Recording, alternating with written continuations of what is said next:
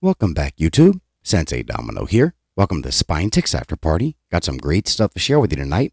I have one TTM return, some eBay pickups, and I'll be showing another group of the 1984 Topps Baseball Starter Set. But let's go ahead and get started. Let's start with the TTM. So this TTM has been out for about 10 months. Comes from San Antonio, Texas. The initials are CO, and this is a legendary softball player. It's Kat Osterman. She signed it to Tony, Kat Osterman, Hook'em. And she is arguably the greatest softball pitcher in the history of the NCAA. And I sent her 2 cards, and it looks like she kept one of them because it didn't come back. But she was nice enough to sign this one. And I'm not even sure what year this card is. Looks like 2008. 2008 Donruss Sports Legends. Fantastic looking signature. A big fan of hers.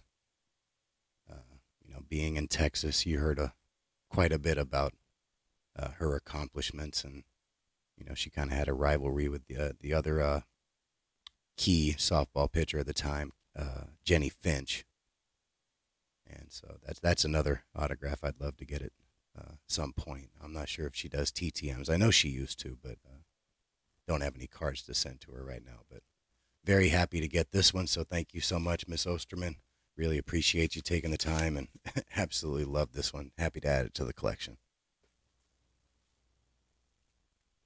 All right, so next, there's not really a whole lot to show about this, but really excited to get it.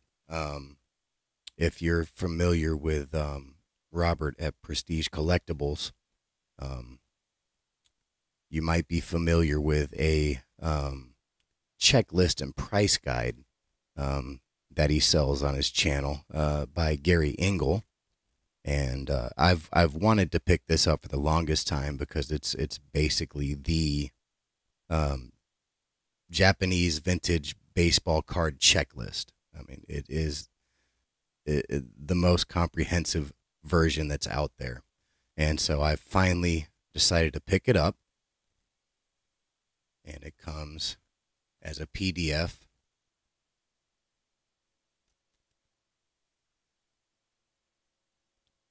So this is it. This is the newest one, 2022. Japanese Vintage Baseball Cards Checklist and Price Guide, the 3rd edition by Gary Engel. And it's got color pictures, and it's got prices. And, for somebody that's sort of just getting into the Japanese vintage baseball cards, I needed something like this because, although I've gained quite a bit of knowledge over the last, year and a half, 2 years that I've been collecting, there's still so much more that I need to learn. And one of the ways that I used to learn about sets and players and cards was, going through, Beckett's and price guides and stuff like that when I was younger. So I will definitely be digging into this and, learning about some additional players. They actually have a Hall of Fame list that's in there, so I'm sure there's some names on that list that I'm unfamiliar with. So I'll start familiarizing myself with their careers. And there's actually a section in there where they kind of teach you how to read the Japanese players' names. And so I'm kind of looking forward to digging into that and seeing if I can learn at the very least some elementary Japanese, so I can sort of read some of the stuff that's on the front of the cards that I'm picking up. But really, really excited to get this because this is basically, as far as I know, the only place to get it is through Prestige Collectibles and Robert. But yeah, happy to get that. All right, so next, we've got a nice little stack of singles that I picked up over the last 2 weeks or so, week and a half. Got quite a few football pickups this time around. Quite a few from this 1958 Topps set. We'll start with A Hall of Very Good, Tobin wrote. Card's in pretty nice shape, a little off center. Minor corner wear, but I love the color.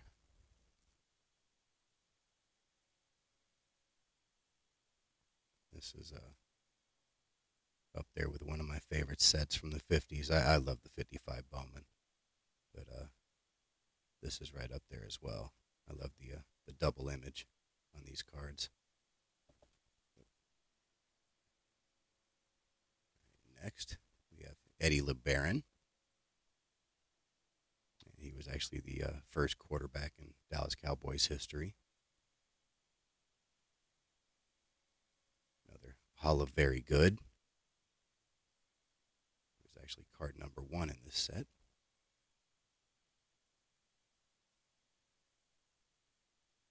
Again, a little off center, minor corner wear, but very nice looking card. Next, we do have a Hall of Famer, Ray Waiteka.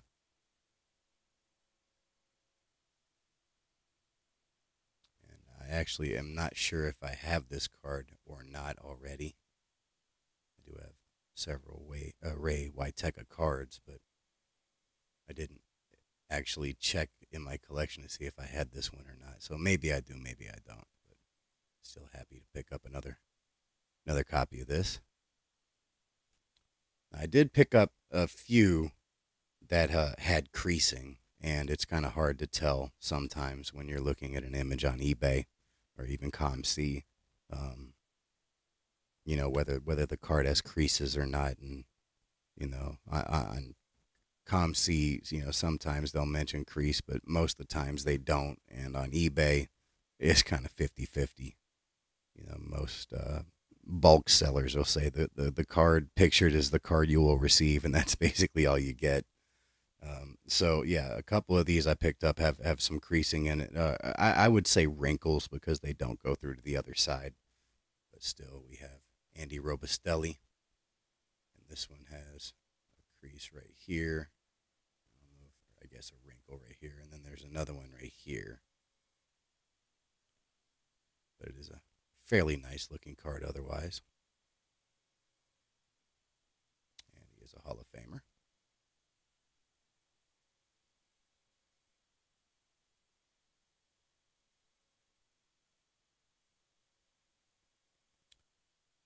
And another Hall of Very Good. We have Bill Forrester. And again, this one has sort of a wrinkle right here. I don't know if you can see that. It's kind of faint, but it is right there. Still another really nice looking card. This one actually has much less toning than some of the others. It's a brighter border. But unfortunately, it does have that little wrinkle.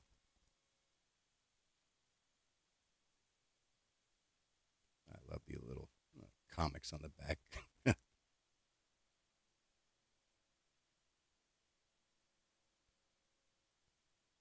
All right, so that's all of the 1957. Next, we're moving on to 1959. And all three of these are fairly sharp. We have another Bill Forrester. Love the sort of pinkish purple background.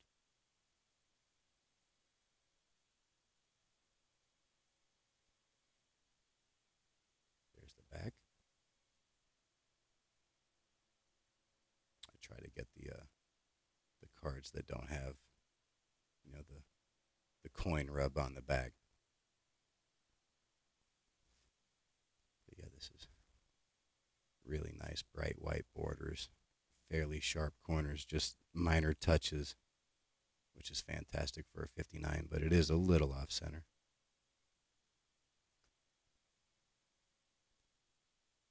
Next, we have a Hall of Famer, Bob St. Clair.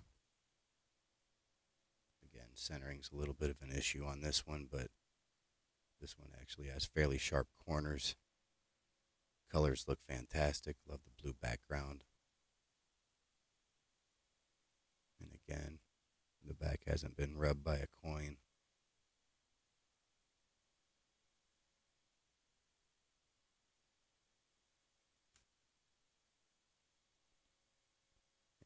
next, this one is pretty off center, especially on the back, but it is another Hall of Famer, Leo Nomolini.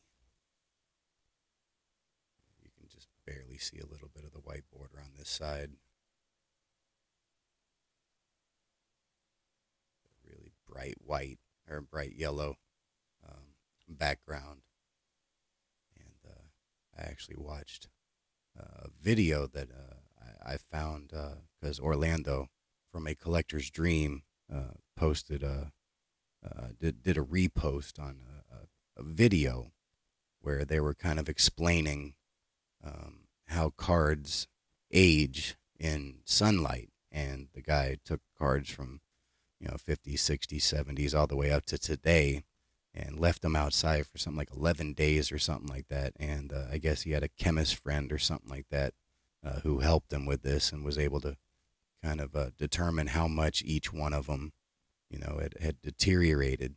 And from what he was explaining, yellow was the color that faded the most, especially on these older cards like this 59. And so to get a yellow card that's this bright is really pretty fantastic. Really happy to have seen that video. I do try to keep my cards out of light. They stay in boxes and in closets, and so to be able to pick up one of these, I'm pretty confident I'll be able to keep the colors where they are now. You can see a little bit of the I guess the previous card on the sheets name plate right there, just a little touch of it. And this side is completely cut wrong, so it is an off-center card, but still has a lot of good things going for it, so happy to get that one.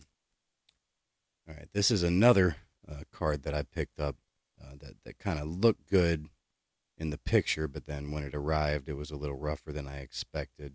But I don't believe it has any creases. It does have like a almost like a print indentation, though. This is Hall of Famer Gino Marchetti. And if you can see right here, it's like a straight line all the way down the card. And maybe that didn't happen at the factory, but it's there. And there's a little bit of a pull up right here on this edge. This corner's a little pushed in. But I mean, looking at it on the photo, I was looking and there's not a lot of white showing on these black borders. That looks fantastic, so I decided to pick it up. But yeah, this is a little rougher than I was expecting, but still, I guess it's not too bad. Again, love these cartoons on the back, these little comics. Yeah, I don't know if I said it, but this is 1962 tops.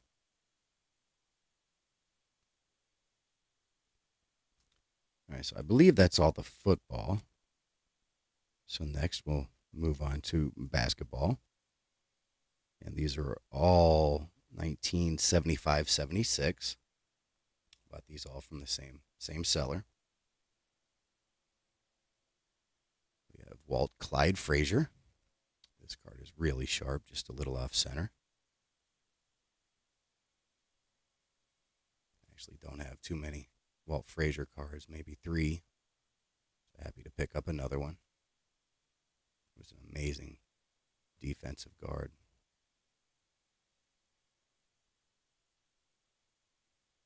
And he had an amazing fashion sense, too.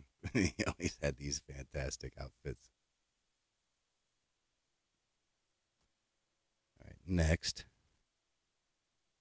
I actually picked up these were both listed with 2 duplicate cards, so was happy to win these. We have a pair of Bob Laniers, another Hall of Famer. This one, these are both off center. This one's more like pushed this way. I guess this one is as well, but this one, there's a lot less of this right border. But they're both really sharp.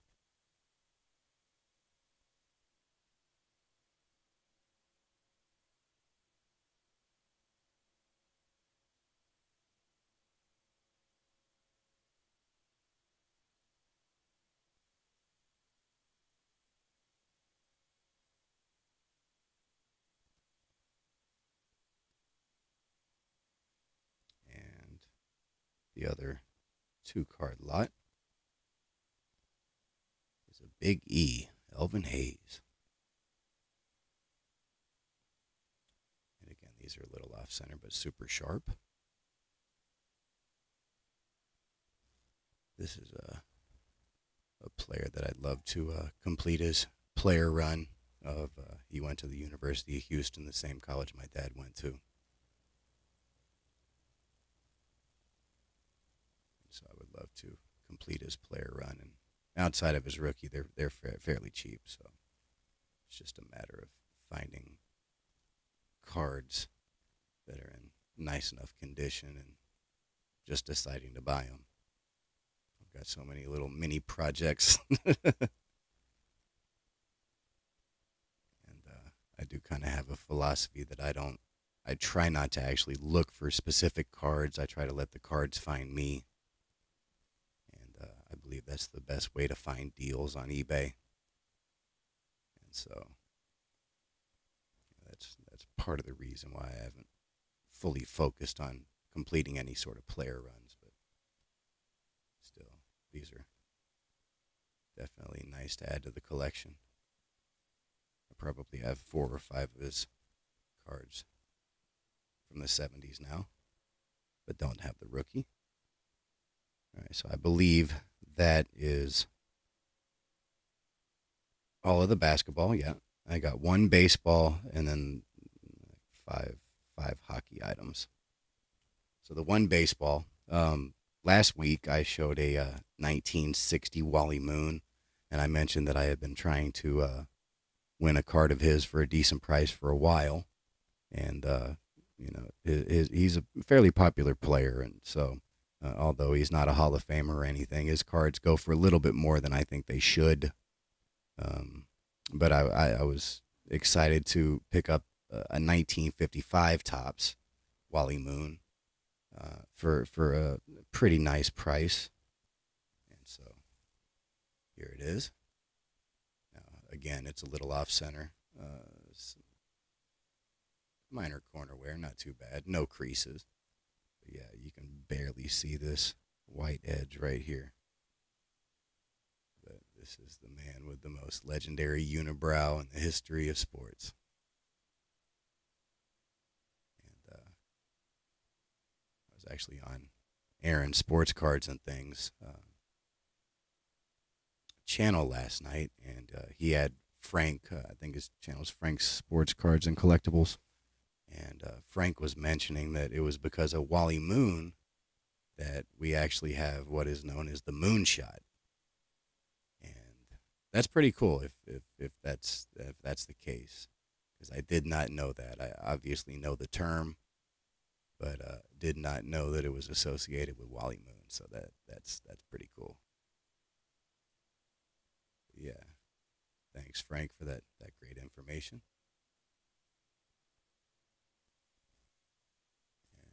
Looks like this is probably his 3rd year or so. Maybe his 2nd. I'd say 3rd. Not sure when his rookie is. But still, I love this 55 set.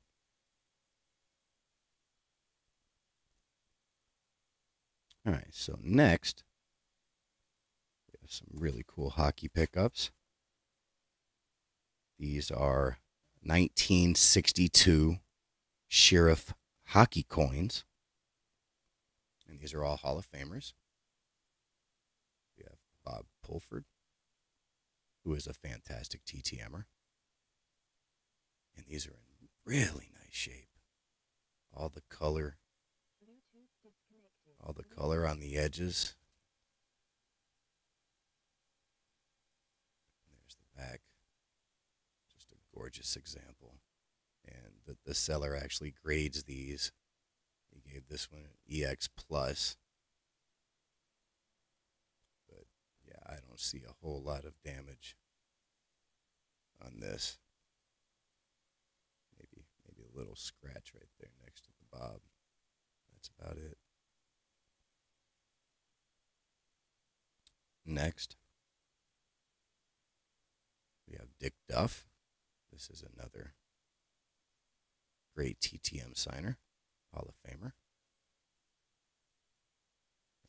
was actually graded a near mint by the seller. Stanley Cup champion, 61-62. This one got near mint.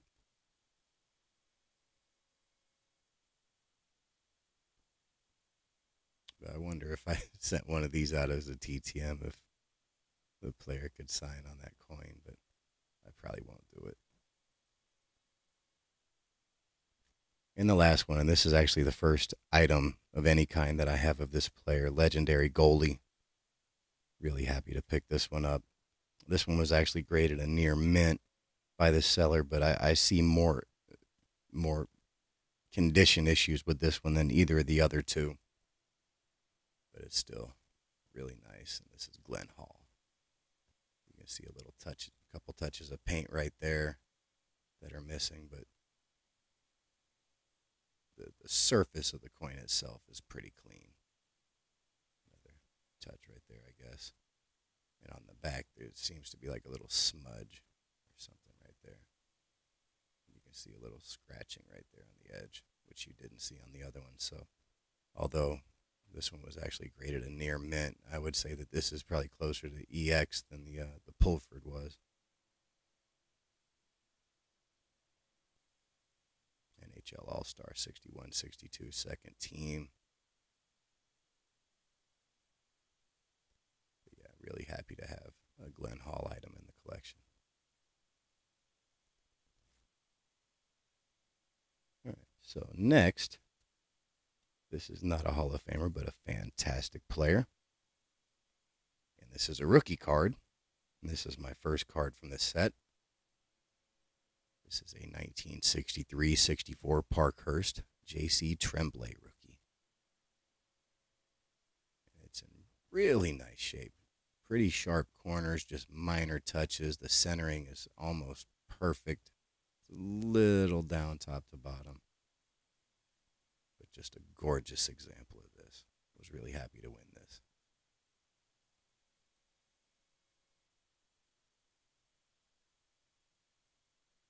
I love the imagery. The puck kind of flying at you. Just a great looking card. Happy to get that. And the last one, and probably the biggest pickup of the last couple weeks. This is a 1951 Burke Ross. This is a Hall of Fame rookie card. Was really excited to win this, and I got this for far less than I probably should have. This is Jack Stewart. And these Burke Ross would actually come in pairs of 2 cards, and there was another card on the other side of this. I actually looked to see who it was, but I can't remember who it was. But most of the time you find these were perforated, so most of the time you find these separated, so I don't have a problem picking this up separated. They were kind of intended to be done like that, but just some minor little touches, ink touches or something from the printing process. But I've always liked these Burke Ross sets, and did not have any in my collection, so really happy that the first one that I get is of a Hall of Famer. And yeah, this is in really nice shape. Just minor touches on the corners. Centering is pretty good. The back, it's a little more off. And then you got the little dots, but gorgeous, gorgeous, gorgeous card. And outside of the hockey cards that I have in those Reamsma sets from 1936 to 36 Olympics. This is, I believe this is the oldest hockey card in my collection, so it definitely has that going for it.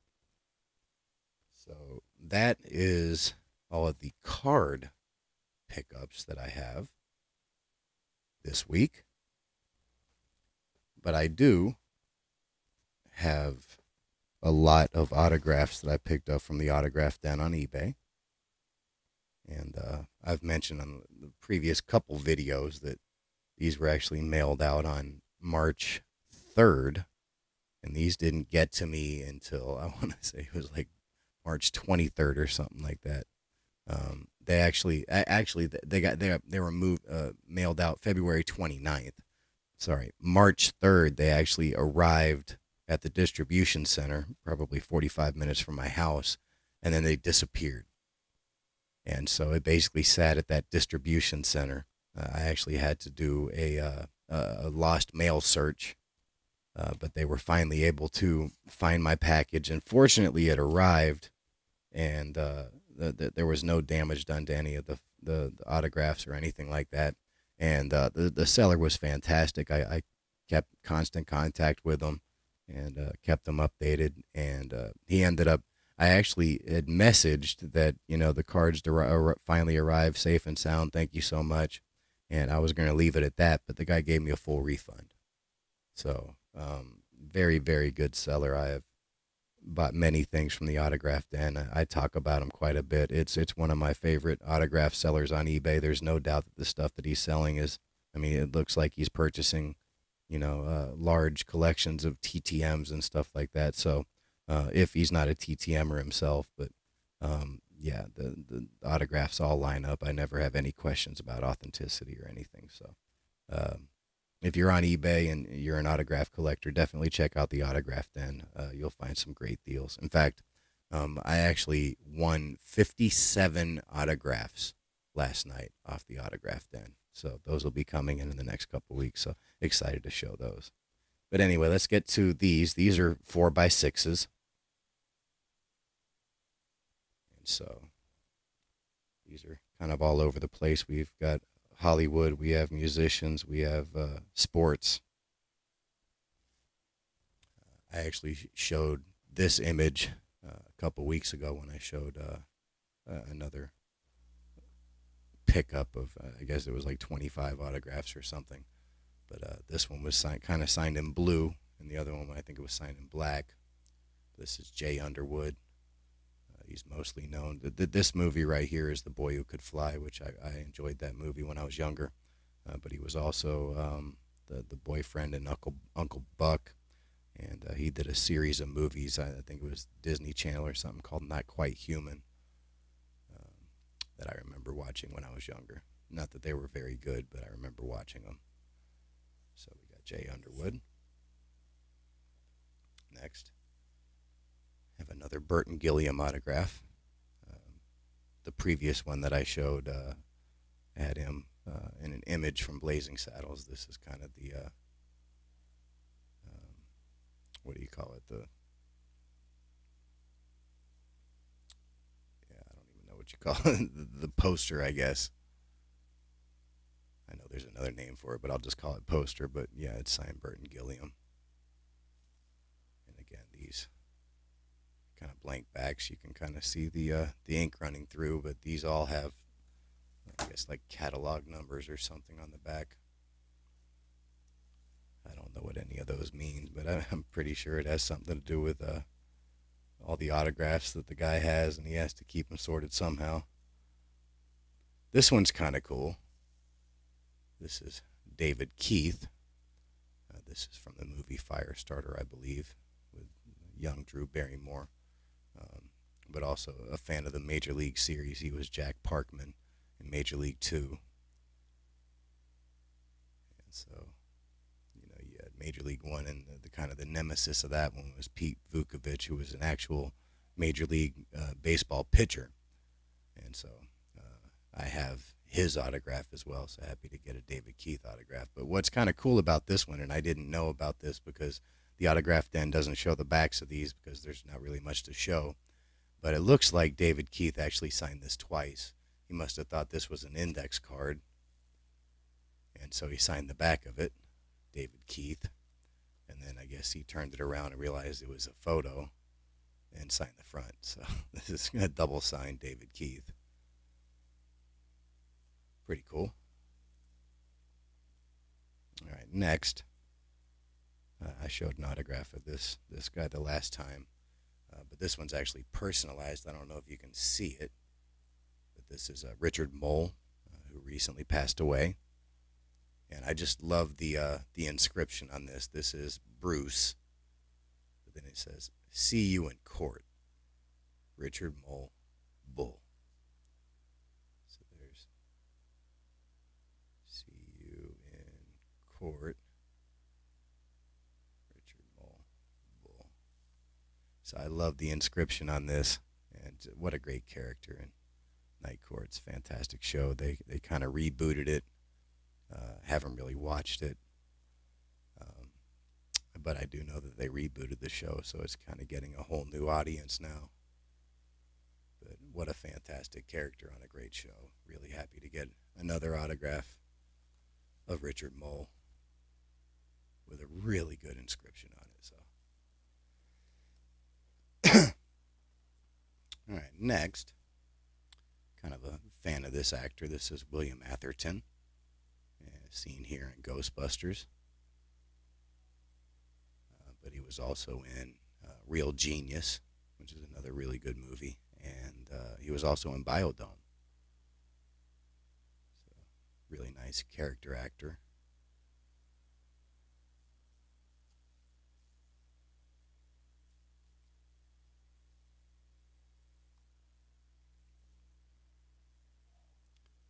All right, next, this same image, an autograph that I showed a couple weeks ago, but this is Beau Bridges. Decided to get another one of this.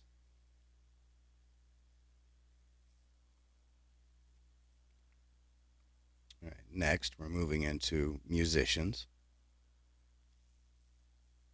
And we have Dina Carter, who was a country music singer. I want to say late 90s, early 2000s. I mostly know about her because she had a song that was a pretty big hit called Strawberry Wine, which is a pretty good song.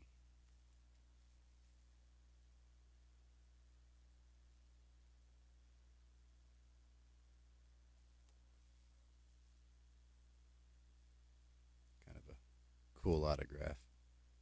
I guess that just says Dina or something. All right, next, got another Bill Conti autograph. The other one that I had was a little streaky, I guess. This one's a little more clear. But Bill Conti did the score for Rocky, the score for The Karate Kid, and a movie that I'm a big fan of, Necessary Roughness, because it was filmed at my college. So, fantastic, fantastic musician, composer, Bill Conti. It's kind of cool to see the stuff that he has on his piano. You got Rocky right here and chessboard. It's pretty cool. Probably some like sheet music or something right here. All right, next. Happy to get another Eric Johnson autograph. Big fan of his music. And I heard that he's going to be on the new G3 tour with Joe Satriani and Steve Vai. So looking forward to hearing about that, although I probably won't attend. I don't go to too many concerts these days. But maybe they put it out on DVD or something.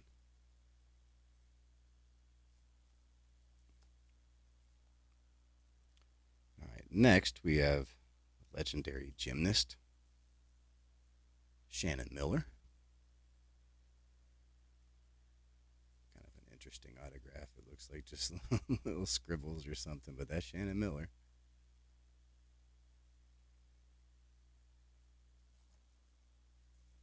All right, next we have another great Olympian.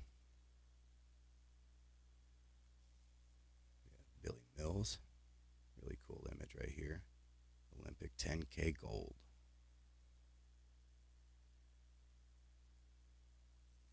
I'm not sure which year he won the 10K. I want to say it was maybe 68, but I'm probably wrong.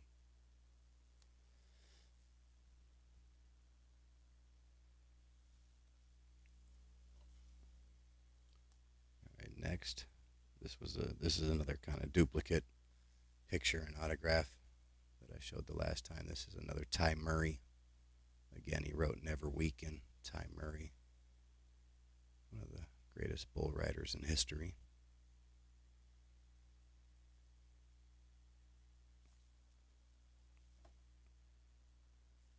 Next we have a PBA Hall of Famer, Norm Duke. I had an autograph of his in the last order as well. I think he was about to release the bowling ball in that image. This one, it looks like he's celebrating a strike. But he is an amazing TTM signer, and Norm Duke probably wrote one of the longest notes that I've ever received in TTMs.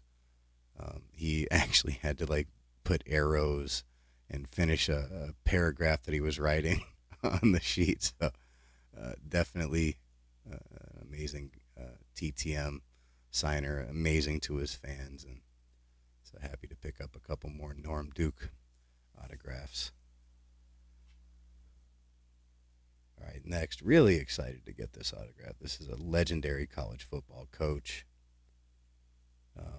Not the biggest fan of the school, but he is a former Cowboy coach. Did win a championship with somebody else's players, as they like to say. But this is Barry Switzer.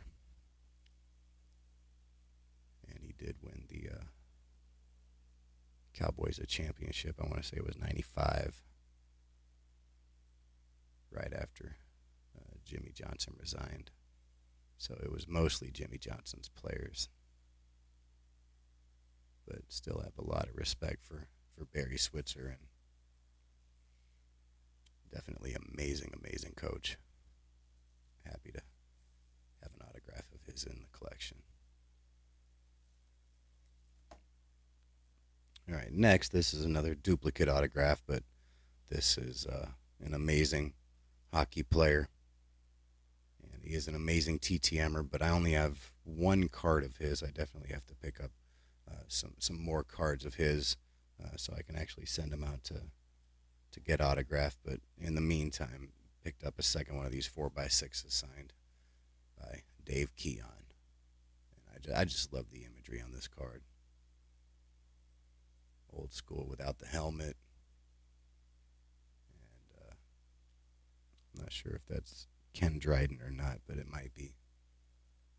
But just an amazing image. And he's got a fantastic autograph. Looks like he signs it David Keon. And then 14. Great penmanship. All right, another fantastic TTMer. And I have sent to this guy and received a return from him. But it was mostly early 90s stuff. And I would love to get a few more vintage cards to send to this guy. This is a 3-time Hall of Famer. Just a legendary player, coach. And of course, I'm talking about Lenny Wilkens. He is a Hall of Famer as a player, as a coach, and as an assistant coach for the Dream Team in 1992. And so this is just a fantastic looking autograph. Really happy to add another Lenny Wilkens autograph to the collection. Now, this is one that I'm really excited to get. I'm not sure that this guy is a consistent TTM signer, so really happy to get this. And on that note, I probably only have one card of his anyway. But yeah, Hall of Famer from the class of 2014. And this is Walter Jones. I don't know if you can see it, but it's Walter and then J and then a line. And then Hall of Fame 14. And he did put his number 71 right there. So really happy to get this. Just an amazing, amazing player.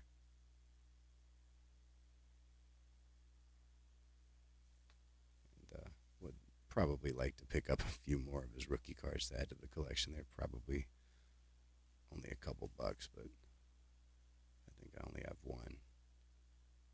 But if he is signing, definitely send him a TTM, because one of the best to ever play, for sure. All right, I've sort of been teasing about this autograph, and it's not a big autograph, but I really like the story. And this has to do with April Fool's Day. Before I talk about April Fool's Day, I want to wish everybody a happy Easter. Hope you're spending time with family and enjoying the day. Although this is actually being shown early on Easter. Still, I hope you have a great day. But now, with April Fool's Day being on Monday, I believe, this is the perfect time to kind of show this autograph and tell a little bit of a story. And I felt I actually tried to write this out, and I ended up with like 5 pages. So it's probably better for me to just read it off of Wikipedia. But this is basically it was a hoax. You know, in the spirit of April Fool's Day. But let me go ahead and show you. There's actually two of them. This is Sid Finch. And this says, Happy April Fools, Sid Finch, a.k.a. Joe Burton. And I have two autographs of this individual. Now, let me tell you a little bit about Sid Finch and the April Fool's hoax, as they say. So, Sid Finch is a fictional baseball player, subject of the notorious April Fool's Day hoax article, The Curious Case of Sid Finch, written by George Plimpton and first published in the April 1st, 1985 issue of Sports Illustrated. According to Plimpton, Finch was raised in an English orphanage, learned yoga in Tibet, and could throw a fastball as fast as 168 miles an hour.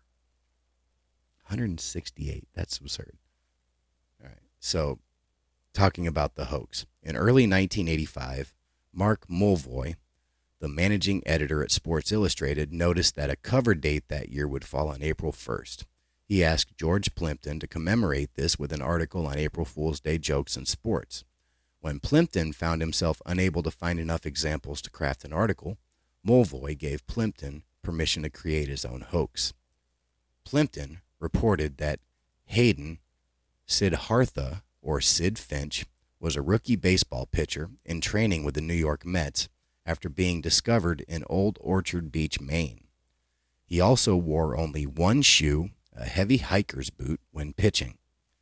You can kind of see that here. Sorry, Sith, I know you don't like feet. But yeah, you got the hiker's boot right there, and then he's barefoot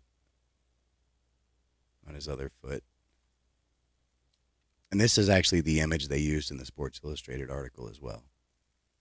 But let's get on to the article. Finch, who had never played baseball before, was attempting to decide between a sports career and one playing the French horn. What was astonishing about Finch was that he could pitch a fastball at an amazing 168 miles an hour, far above the record of a mere 104 miles an hour, with pinpoint accuracy and without needing to warm up. The Mets scouting report gave Finch a 9 on fastball velocity, and control 8 is the highest score on the scale. Sorry, let me read that again. The Mets scouting report gave Finch a 9 on fastball velocity and control, with 8 being the highest score on the scale. So basically his fastball velocity and control were beyond the scale of 8. According to Plimpton, Finch grew up in an English orphanage and was adopted by an archaeologist who later died in a plane crash in Nepal. After briefly attending Harvard University, he went to Tibet to learn yogic mastery of mind and body under the great poet saint Lama Malaraspa, which was the source of his pitching prowess. Finch decided not to pursue a baseball career, instead choosing to play the French horn or golf or something. The story was accompanied by photographs of Finch, including one featuring a young Lenny Dykstra and another of Finch talking with Mets' actual pitching coach Mel Stottlemyre. The Mets played along with the hoax, even providing a uniform and number 21, for Finch. Sports Illustrated photographer Lane Stewart recruited his friend, Joe Burton, who is this guy right here, Joe Burton. Where am I at? Who was a junior high art teacher from Oak Park, Illinois, to portray Finch. Burton posed as Finch for the photographs, usually with his face averted from the lens. Burton stands at 6'4" and wears a size 14 shoe. Novelist Jonathan D., who was working as Plimpton's assistant at the time, described Plimpton at the time of writing of the article as a wreck. D. wrote years later, "Nothing he knew falls quite so flat as a bad joke." Such was his anxiety that for the one and only time in my 5 years in his employ, he asked me to come in to work on a Saturday. I still remember my naive astonishment at the sight of a world-famous successful writer actually agonizing over whether something he'd written was good enough, funny enough, believable enough, or whether the whole thing would wind up making him seem like a national jackass. D. also talked about his role in the Finch hoax in an outtake for the 2012 documentary film Plimpton, starring George Plimpton as himself. And now the response. The story was released in late March 1985. Many people fell for the prank.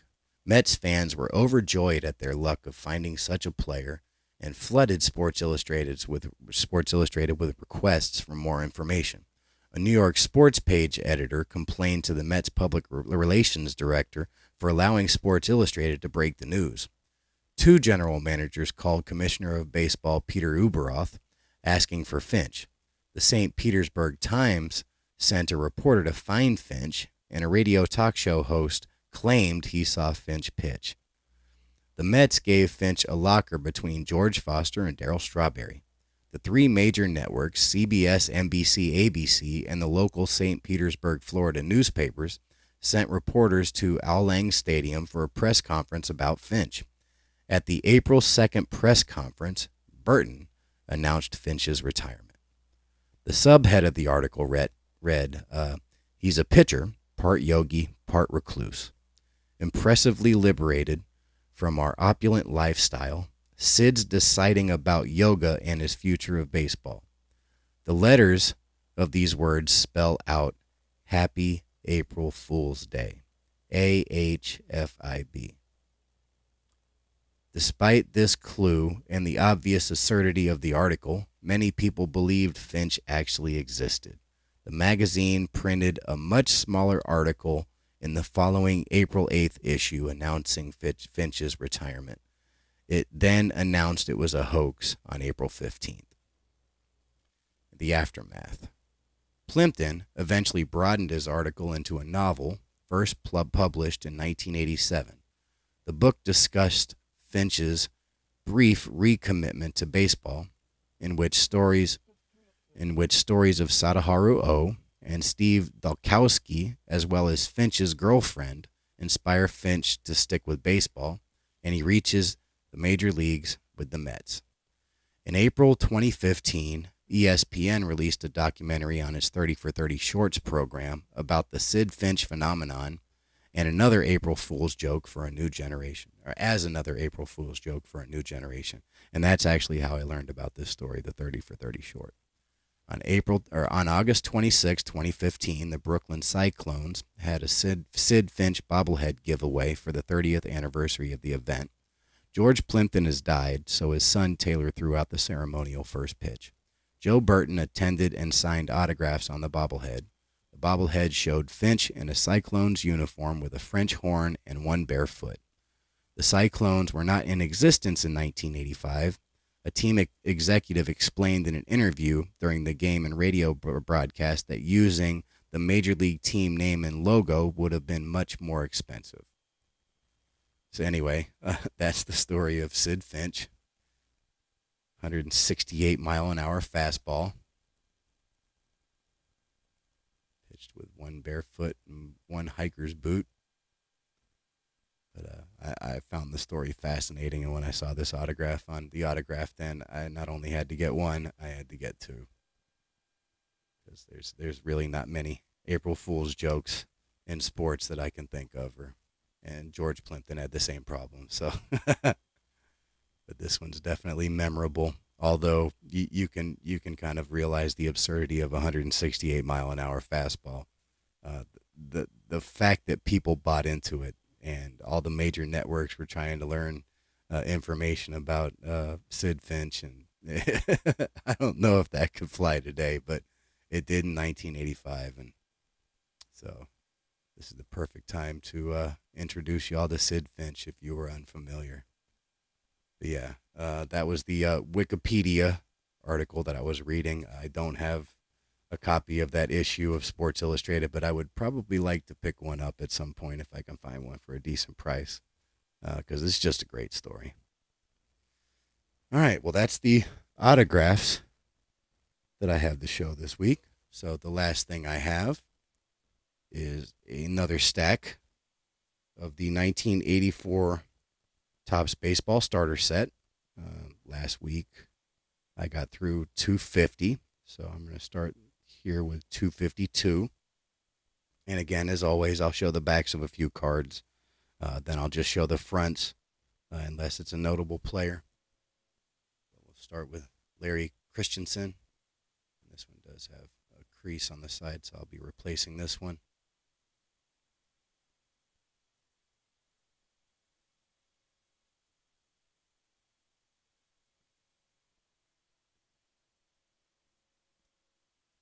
Next, we have Shane Raleigh.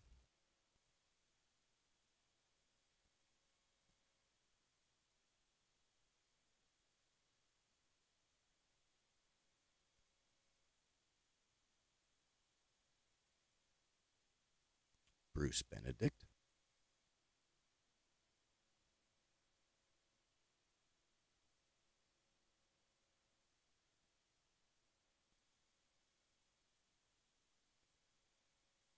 Julio Cruz.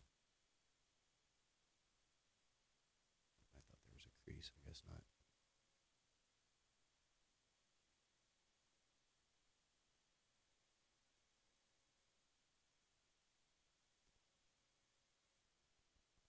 Luis Sanchez.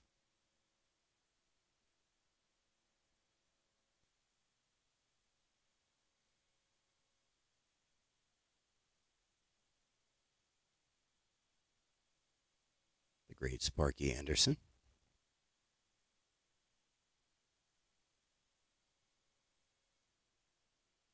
This one has a little bit of a dark spot.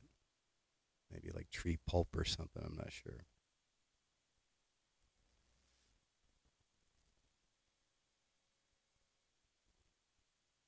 Next, we have Bobby Brown, not the singer or the model.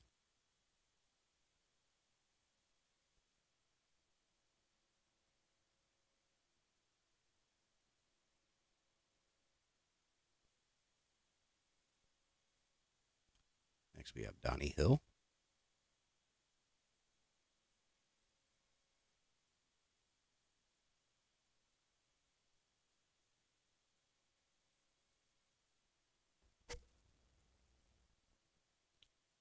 Next, we have Carmelo Martinez.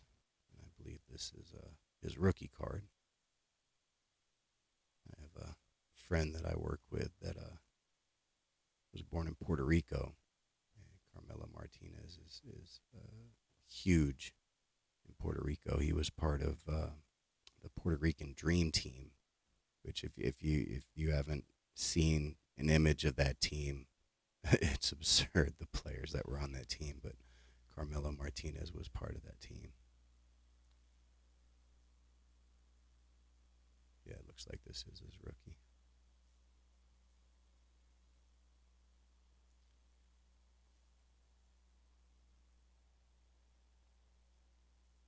Next, we have Jack O'Connor. Yeah, I didn't know about the Puerto Rican Dream Team until my coworker told me about it.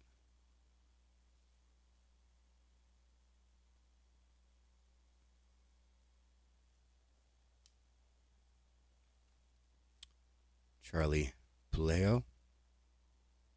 Might have butchered that. Ooh, this one's got some creasing. Nasty creasing. This is Rick Monday. You got like spider creases all over the top. Some on his helmet. And then you got nasty creases down at the bottom. Like, wow. So Rick Monday, nice player, but definitely replacing that card.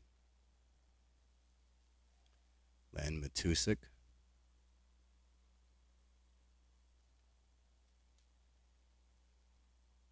We have Ed Whitson.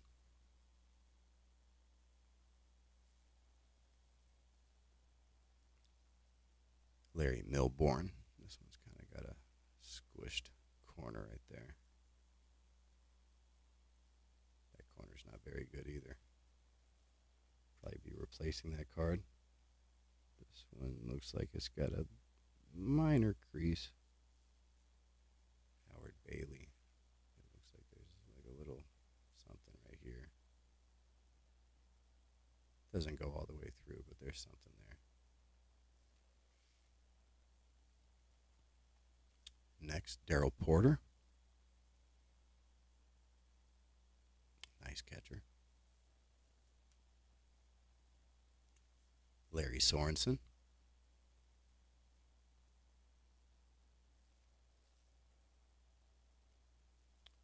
Jim Beattie.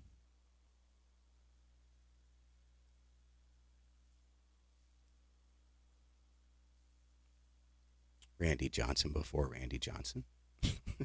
The non-pitcher Randy Johnson.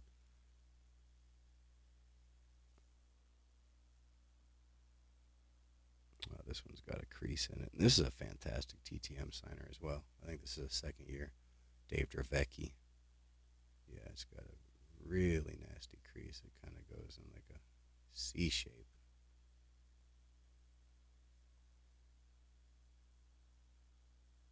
Yeah, he's kind of got a tragic story.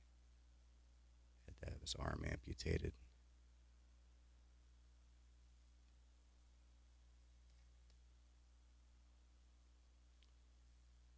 Chuck Tanner. Love the old pirate uniforms. I say that every time I see them, but they're fantastic. Next we have Tony Scott. This one's really off center. Wow. But it's sharp. This might be even too off center for me though.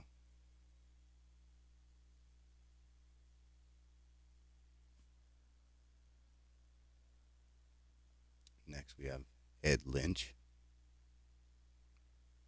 Spent some time as a GM if I remember right.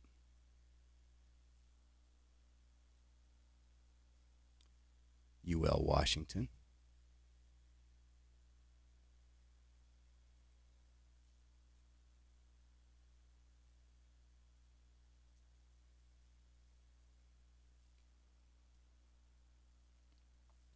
Jeff Newman.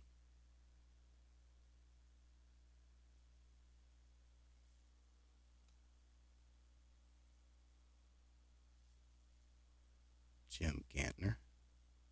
This one's got a minor crease right there by the name, kind of in the black border of the picture right there, but it's there.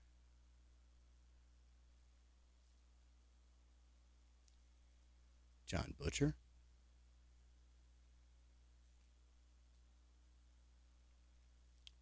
Marty Castillo.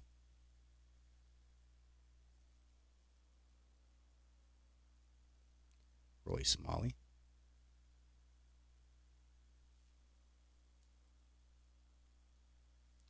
Bobby Mitchell.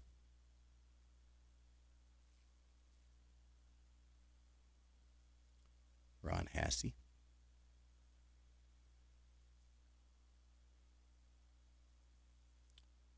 Tony Phillips. He had a pretty cool batting stance. Whole batting routine, really. Next we have Willie McGee. Big fan of Willie McGee. He was definitely fun to watch on those Cardinals teams. Really fast.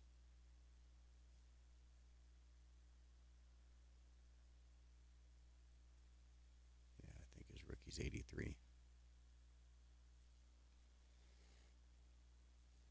Next we have Mike Jorgensen. I thought there was a crease. Orlando Mercado.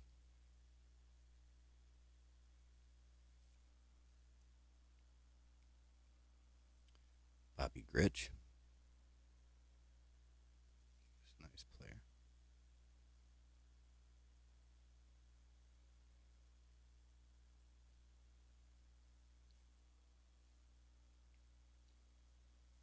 Bradley.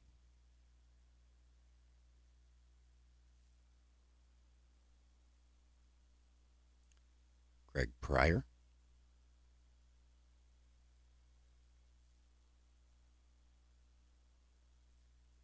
Al Bumbry.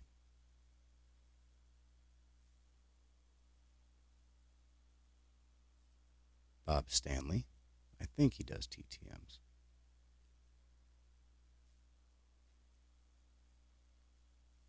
Ken Schrum.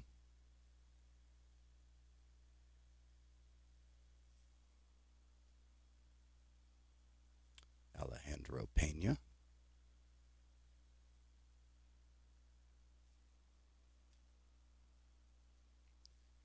Daryl Evans. I think he might do TTMs as well. He might charge, though. Nice player.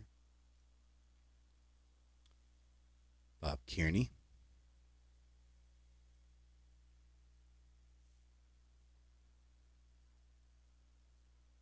This one's got a crease. John Candelaria. There's a crease right there. Candyman. This one's got a crease in it as well. Bucky F. and Dent. Nasty crease. Playing for the Rangers right here. Definitely going to have to replace that. Larry Herndon.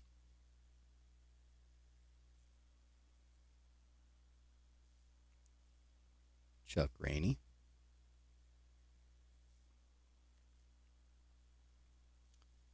Don Baylor, great player.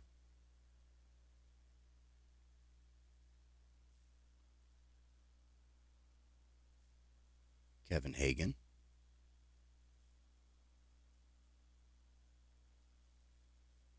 Mike Warren.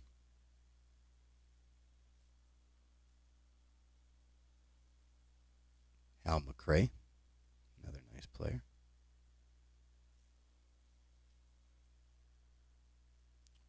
Former Cy Young winner Mark Davis.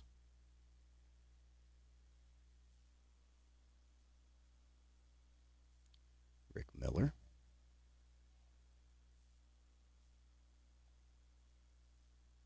Kent Herbeck. Nice player.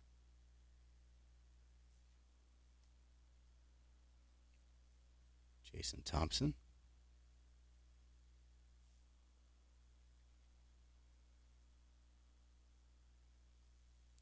Ron Say, another really nice player. Sort of strange seeing him in a Cubs uniform, though. Yeah, it looks like this was his first year with the Cubs. But I definitely remember him more as a Dodger. Although I think he spent a few years with the Cubs. Next we have Bob Dernier.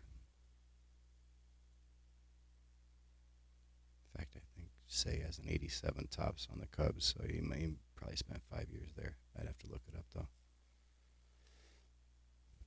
Next we have Willie Randolph, another nice player.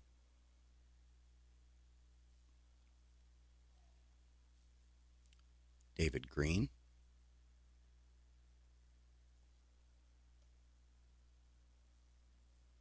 Tim Laudner.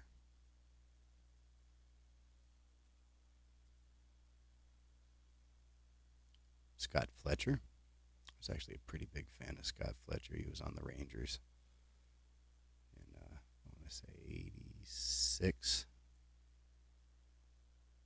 When I first started following the team.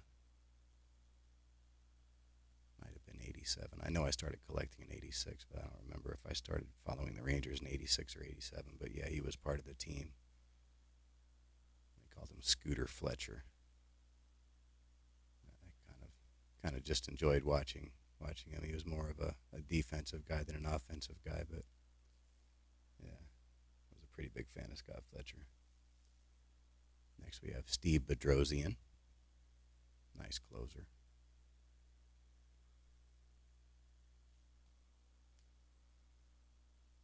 Hubie Brooks, a pretty good player. I think he made an all-star team or two.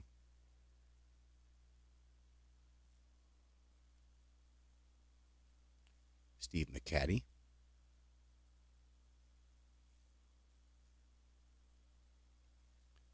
Gary Renicky,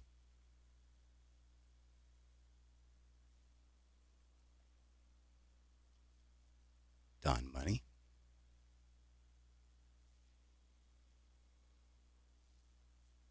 Dennis Leonard,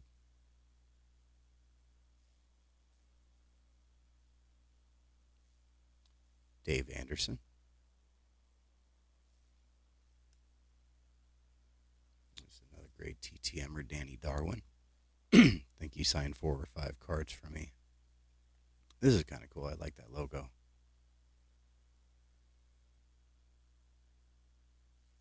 Wouldn't mind getting that card signed. I'd have to get a duplicate, though. Don't want to mess up the starter set. I think this might be the second checklist I've seen. I think we had one in the last group. Always nice to get an unmarked checklist.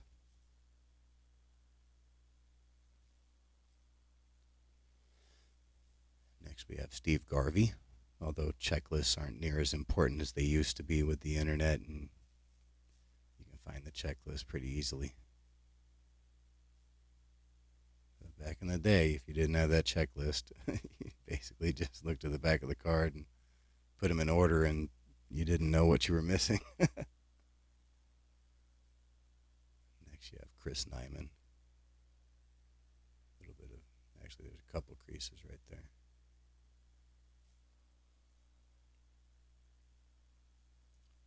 Lee Tunnel, or maybe Tunnell, I'm not sure.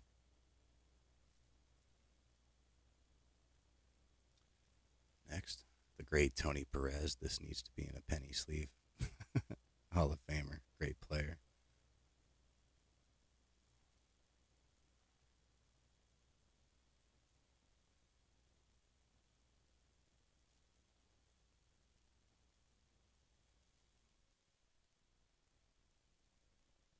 Next, we got the All-Stars. We got George Hendrick. Show the backs of these.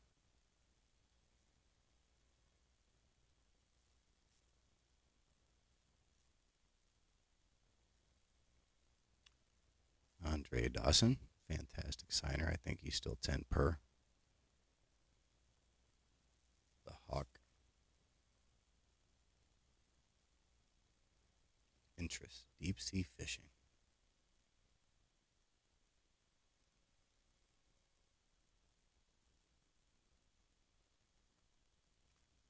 Lefty, Steve Carlton.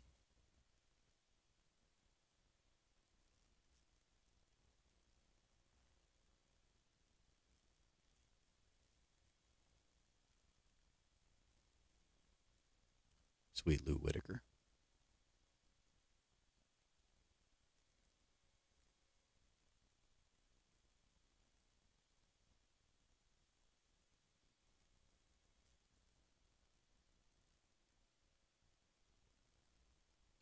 George Brett.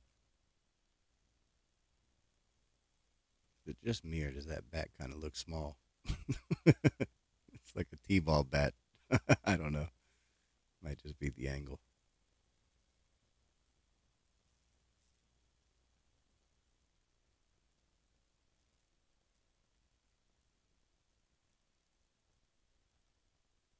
Next we have Lloyd Mosby.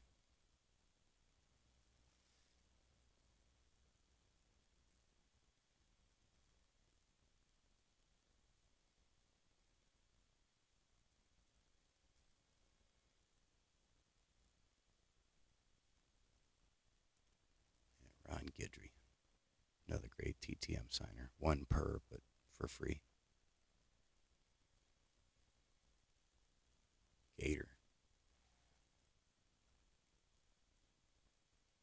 He's got a lot of interest. Hunting, chess, studying the Civil War, Special Olympics program.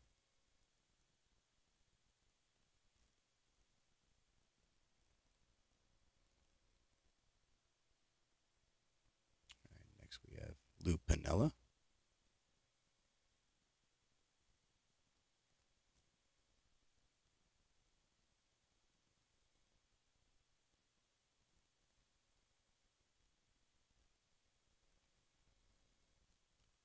Claudell Washington.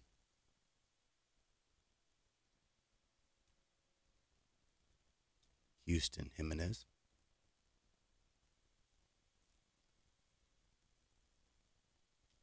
Mitchell Page.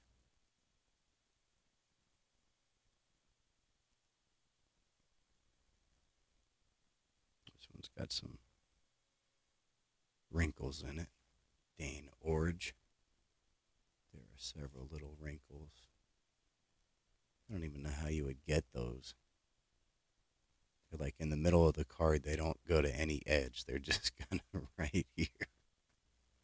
It has to be something like factory done.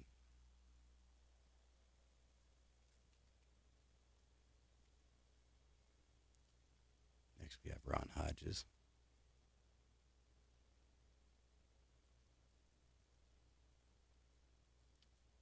John Henry Johnson.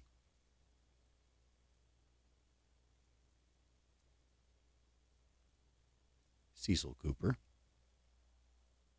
I do see him doing TTMs here and there.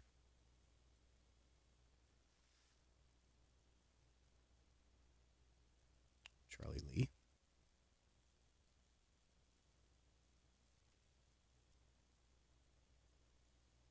Jose Cruz does do TTMs. I think he's $2 per. Might have to send to him. Next we have Mike Morgan.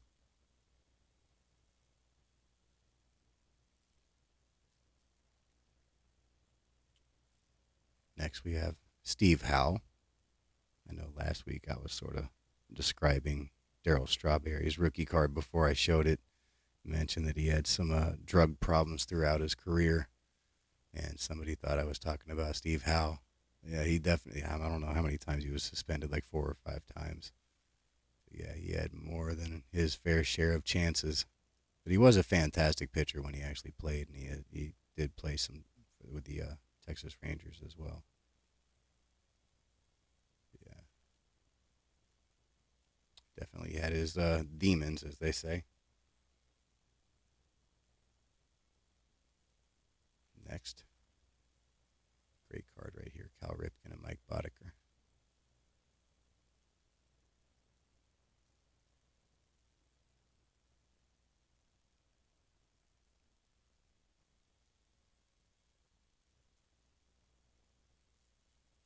Randy Bush.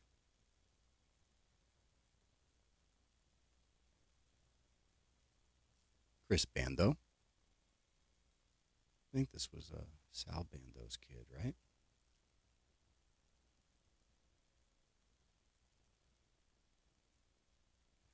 Doesn't say on the back. I think that might be Sal Bando's kid, though. Charlie Hudson. I don't know what's going on there. I'm not going to touch that. That might be a booger. Petrified booger. Who knows what that is? Next we have Neil Allen.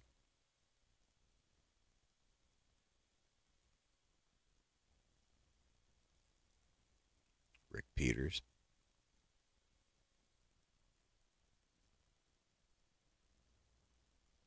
Mike Proley.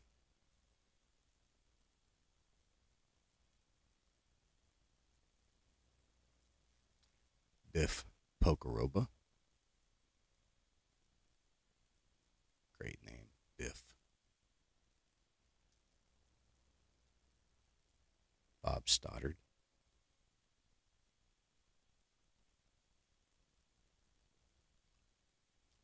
Steve Kemp.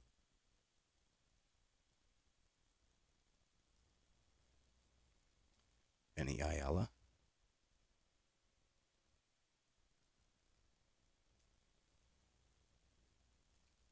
Tom Bernansky. Pretty nice player. Joe Patini.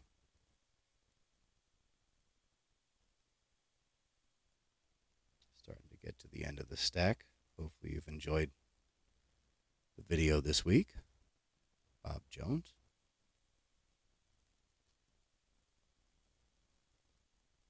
Willie Upshaw.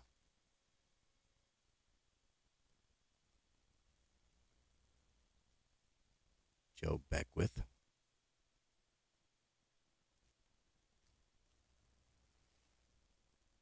Dave Rosema,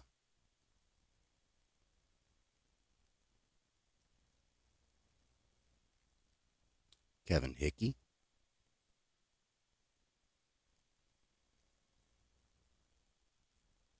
Dave Winfield, Hall of Famer, amazing player, amazing athlete. Actually, let me show you the back of that.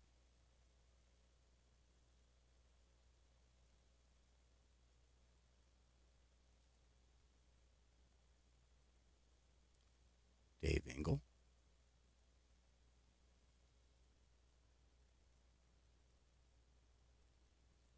Jeff Jones. This one's got some rough corners. Probably be replacing that one.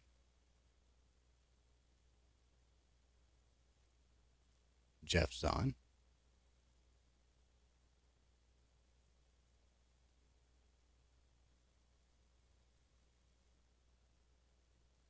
Tom O'Malley.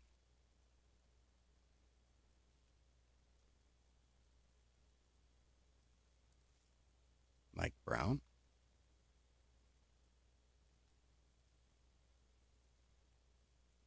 Jim Dwyer.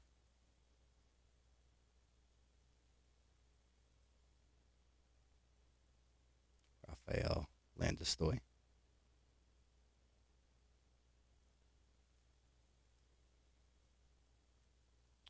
Frank Tanana, great TTM signer. Definitely need to send to him at some point. Ron Kittle, former Rookie of the Year.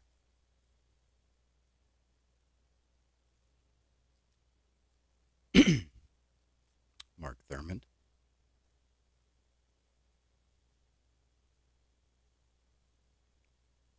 Rick Rhoden, nice pitcher.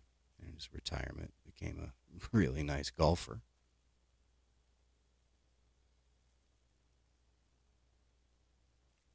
This one looks like it got something spilled on it.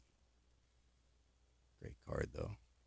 Yankees batting and pitching leaders, Don Baylor and Ron Guidry, but yeah, there's a little bit of a spill right there or something.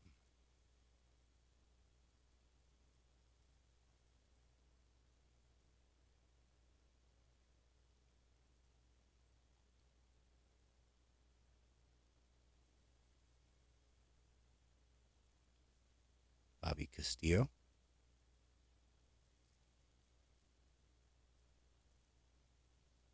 Mike Norris.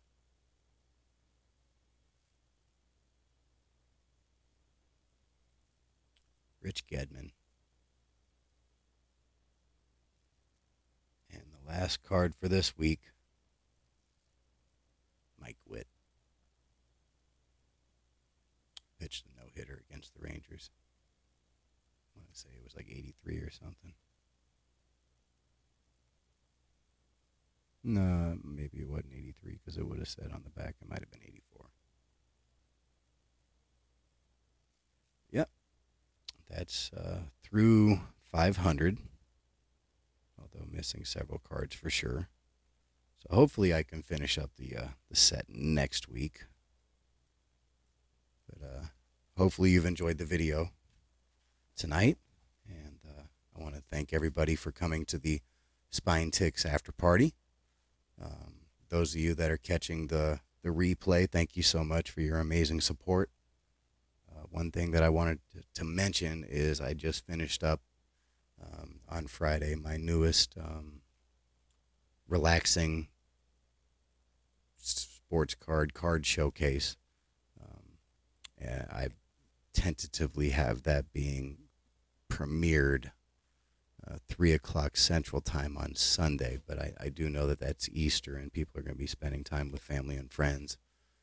So I don't know if that's the best time for me to do it, and I don't want to do it much later at night because I know people have their own shows going on. So I don't know if I want to do it on Sunday. I might postpone it till Monday. I do have Monday off, so I might do that sometime on Monday during the day because there are, again, there's shows that are going to be Monday afternoon and evening. I don't want to run over anybody, and it is a a 4-hour premiere, so I might try to do that sometime around lunchtime or something like that on Monday. But for now, I have it set for Sunday, 3 o'clock. So hopefully I see several of you there. But until next week, thanks for watching the video, and I'll talk to you again soon. Happy Easter. Bye-bye.